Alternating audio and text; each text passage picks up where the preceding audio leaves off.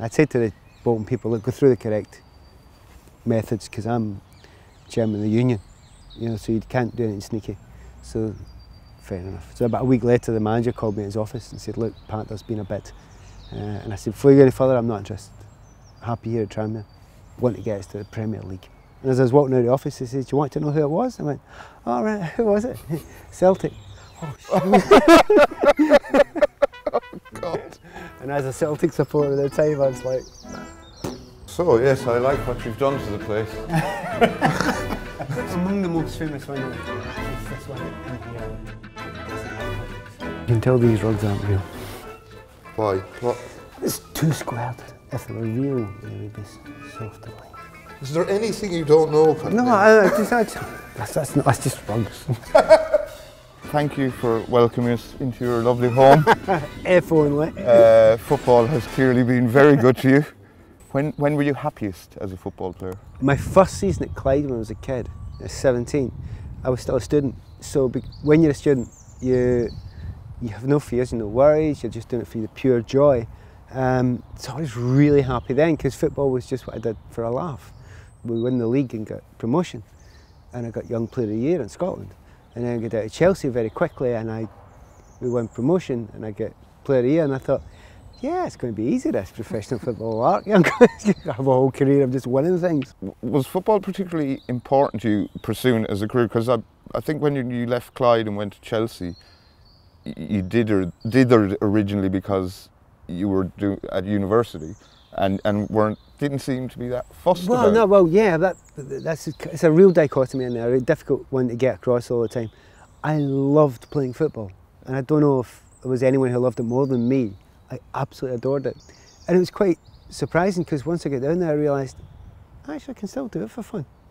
You know, you don't actually have to drop that and do it professionally. And the best people at any sports look comfortable and calm and relaxed in it. Now, you can be uptight and fighting and battling and be a very, very good person at what you do, but to maximise your own ability, especially if you're a creative type, I think you have to have that comfort, relaxation and joy.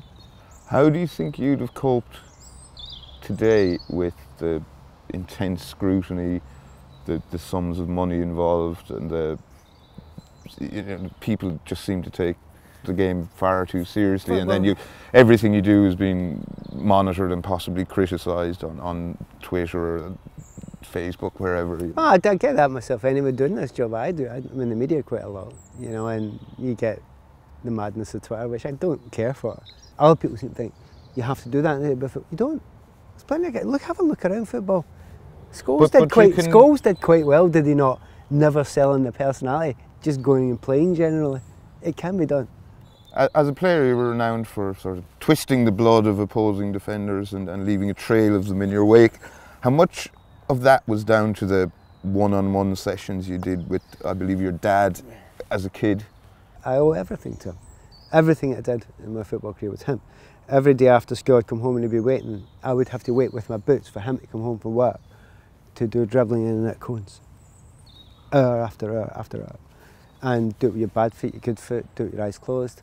So that by the time I'm like 9, I never had to look at the ball. Why look at the ball? You know what it is, I can feel it.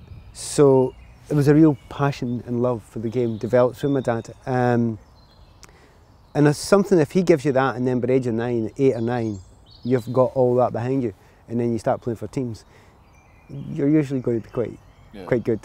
The best goal you ever scored was for Clyde, but the cameras weren't there to record it. Cameras were never there.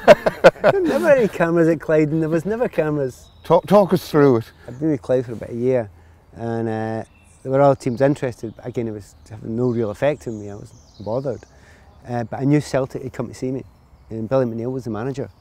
And I went for a mazy dribble from my own half and just kept going until I beat everyone and stood in the ball in the line and just tapped it in. And as I ran back, I thought, right, well, at least that'll show. And I looked up to where Billy McNeil was sitting. Was being the operative words. He had gone. Oh dear. And he'd missed it. And I'd done it all for that moment. But there was a good thing that came out of that, because my dad had said, you should do that every game. And we came to this agreement, my dad and I, that every game in my career that he came to see, which was out of 800-ish games, he'd probably seen about 760, 750. Out of all those games, there was one moment that I would go on a mazy for the pure joy of it. And it became the signature of me saying hello to him. I'd do this mazy dribble, and he was going, hi. So we had a kind of code, which I kind of liked. Is it a source of concern for you when you watch football today that the home countries, and I'm including my own, Ireland in this, don't seem to be producing those kinds of players anymore? It's hard. It's really hard to do it. Because how much of it, in your opinion, you can only guess, I suppose, is it down to application and how much is down to just natural talent? You might have the natural size for it. You might, have quite lithe limbs. You might have the vision isn't natural. That is more natural. You either do or don't have that. I would reckon the pure skill on the ball, that's something you absolutely just work for. That's the hours. 100% that's the hours. And that's where Hazard, that's why I adore Hazard so much. He can do all that dribble stuff as well, but he also knows you're going to get thumped a lot. You're going to get crowded all the time. You better have some plan Bs and plan Cs up your sleeve, and he's got them. I could see the mistakes he was, obviously I played in the same position, I knew the mistakes. Like one of these big mistakes was, he'd get the ball, he'd dummy, beat the guy and wait for the hit. And you're thinking, what are you doing? Stop doing that. Don't get the ball and stop. Get the ball, then move, then go. And it's been brilliant to watch every single one of the little tweaks that had to be made. He's just making them, he's just ticking them off. I don't know who's telling him. He's probably just learning it. And back to that one, see that running with the ball and never looking, have a look at him. Yeah. He's not looking there. He doesn't need to look there. The amount of times people say, right, well, keep your eye on the ball. No, you really ought not to keep your eye on the ball. You should be beyond it by the time you get into a professional stage. You want to know the time that I hurt, because you're a good journalist, so you're going to ask that question, aren't you? Yeah.